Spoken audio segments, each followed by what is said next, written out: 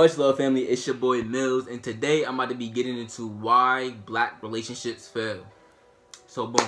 So I'm gonna be talking about the males and the females, and you know I'm talking for males because I'm a male, and I'm gonna talk from my perspective. And I'm not a female, but I am very understanding. You know, I grew up around females all my life, so I have pretty decent psychology of femininity, mindset. You know, so boom, right? So with men, you gotta understand this, ladies. Men been psychologically programmed all their life to think that the girls on TV shaking their ass in all these videos since the 90s, 80s and shit, right? That's how a girl's supposed to look. This is what I'm talking about right here. This is Nicki Minaj in 2000 and 2015. You can see the clear difference, right?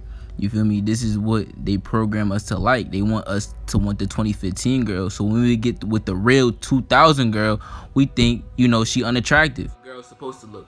Most of them, one is probably trannies, and 9 times out of 10, they got some type of work done that's not revealing their true figure, right? So now we see that shit all our lives. Now when we get what a female she look how she's supposed to look, right?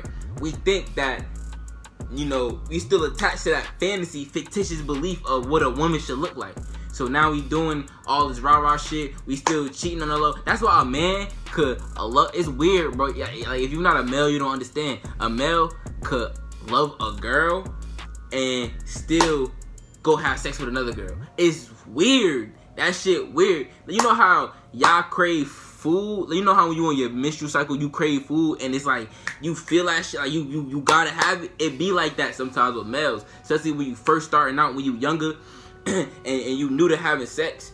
You know, you just want it all the time. So it's something like that. It's similar to that. So you gotta, when you compare and contrast that, now you gotta you could grasp how, you know, bad it could, you know, you know, wanting to have sex as a man can be. We're gonna be mature here, right? So, you know, bear with me. So now I'm gonna get on the women. Women, all their life, they've been programmed to believe that, you know, they've been watching Cinderella and Snow White all their life. So, and all these Disney movies and these fictitious beliefs of what a man should be. And this is what I'm talking about right here. As you see, Prince Charming putting on a glass slipper on Cinderella. And this is where the materialistic part of toxic femininity comes in. This is not all black queens. And this is not even us. These are Europeans. We don't be seeing us in these cartoons back in the day. So this is, now we want European love and not our black African Egyptian love. You feel me? But anyway, we're gonna get into it. We're gonna talk about it. It's this knight in shining armor who gonna carry your way through life, and you ain't gotta do shit, and he gonna sweep you off your feet, right? That's literally how they portray damn near every princess. So, you know, anyway, that's what it's, you know, a lot of females expect from a man to pay for everything. A lot of females really think like that. A lot of men could feel like, damn, all she wants is for me for my money, and then a lot of times, a lot of women all feel, damn, all he wants is for me is sex. So it's like it's give and take, but you know, everybody play their role. I'm gonna go for the solution. We know the problem now. I'm all about the solution. So boom, this is my solution to all this shit, right? For men, we gotta understand that we gotta stop disrespecting our women. We gotta stop disrespecting them. We gotta, as a whole, we gotta stop this separation of dark skin, brown skin, and light skin. That shit is stupid. We all one race. 2 dark skinned people can make a light skinned baby. It is possible. 2 white people can't make anything darker than themselves. That's one thing. Another thing is, for men, we gotta stop disrespecting our women. We gotta stop talking about, you know, oh yeah, fucking bitches, this and that, da da da. Like all women is sex. All they valuable for is shaking ass and having sex with you. So, you know, so that shit gotta go immediately. That shit gotta go. Now for women, most of y'all gotta get out the fictitious belief that a man going carry your way through life. You gotta do shit too. It's equal give and take. You know, we in this shit together. You know, we gonna grind out together. So don't just go in expecting the man to take your way through life. You know, you know, as a man, they should be a protector and a provider. as a woman, you should be a nurturer and carer, and that's literally masculine and feminine energy right there. One can't survive without the other. It'll be an imbalance. So we need to be here. We need to know. We need to be here.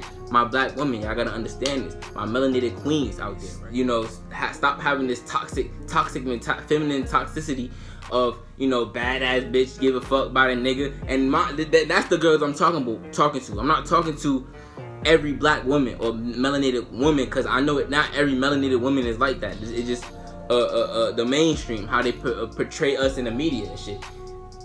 So feminine toxicity, that a nigga can't tell you shit. Oh, and you gotta buy me a Birkin bag. If you don't buy me a Birkin bag, I'm not being with you. That's toxic. You feel me? That's toxic. Like I said, I get on my men. I'm gonna get on the niggas, but I'm gonna get on y'all too. I'm gonna get on everybody. I'm gonna tell y'all each of y'all problems so we could come to a solution. So we can be like, okay, let me heal here, let me heal here, and now we could meet eye to eye, understand, have clarity, and not pay attention to these lame ass celebrities programming us to be something we not. What you like is not really what you like. It's based off what you seen and you thought you like. If you never seen that shit, you would never liked it in the first place. Think about that shit. So if you was in your most natural state, you wasn't programmed all your life, you wouldn't even give a fuck about 95% of the shit you give a fuck about today. But anyway, you know, as a group, we gotta get shit right. We gotta get shit right. And I love my black people. I love everybody, but specifically my black people. We are powerful, bro. We can absorb this sun. We can absorb them light codes. It give us energy. We can absorb that shit. We could get information from source energy, right? So, you know, we gotta get it together. And even in the worst thing is, even in the mainstream media, when they do portray a black woman and a black man in a relationship, it's toxic bullshit. You feel me? It's baby boy ass shit. You know, baby boy shit on some I love you, Jody. I love you. Feel me? That type of bullshit. Toxic shit. And, you know, and when you see black men and when they friends and shit, two black men, it's always a snake ass nigga, a Chauncey ass nigga, niggas from Juice. Tupac, he played, you know, a snake nigga who killed his friend, all his friends, and tried to, like, feel me? So this is what this society has deemed us. We don't have to deem us that. We can know that we are creators of our own reality, and we don't gotta, you know, bow down to nothing and shit. We in mass numbers, shit. We run this motherfucker. You feel me? But anyway, I don't want to make this too long, but I just want to put y'all on and really break shit down so y'all can truly understand. You know, so I love y'all. Hope y'all enjoy. Hope y'all learned something. Make sure y'all follow me at Mills_DGAF.